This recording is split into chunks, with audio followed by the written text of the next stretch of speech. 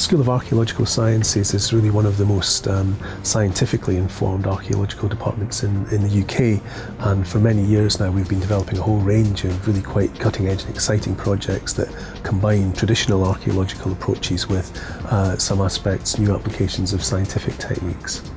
So that kind of carries through into a whole range of different projects. Some of them are very scientifically informed. So for example, we have a project running just now called Fragmented Heritage, which is working with new 3D visualization and digitization techniques to basically reassemble fragmented objects from the prehistoric past.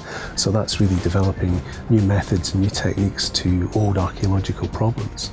Then we have a range of other projects looking, for example, at what we can learn from ancient objects and artifacts, looking at what ancient pots were used for example, or how stone tools were used in different contexts in prehistory.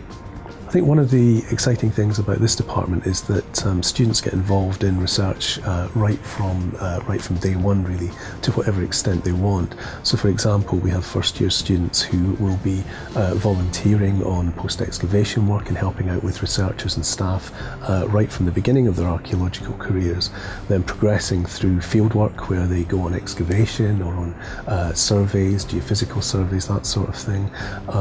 The placement year, of course, is very important at Bradford, and it gives students the opportunity to work in a research environment in many cases. So for example, I have placement students embedded in my research projects, actively generating research data and analysing that data through their placement years, and many of them go on in their final years to do dissertations, which are big projects based around primary research. So really at all levels of your archaeological career at university you can become involved in research activity of one kind or another.